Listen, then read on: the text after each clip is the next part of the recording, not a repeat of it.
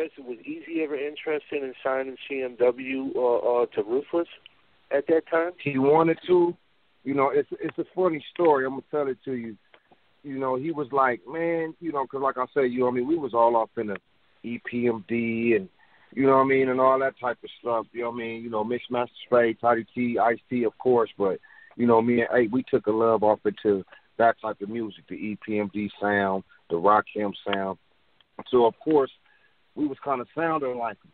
You know, Eazy, he like, you know, man, I like y'all niggas, but y'all sound like EPMD. That's how he said it, just like that. You know what I mean? And he like, I love y'all, man. I love y'all, but y'all need to go to the studio and make some more songs.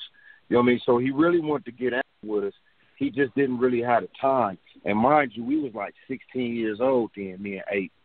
So he was like, man, I'm going to put out all this stuff, and then I want to get with y'all. I want to do some stuff. You know what I mean? This is Eazy talking. And then me, a young, you know, smart dude, I'm like, man, we're going to be old.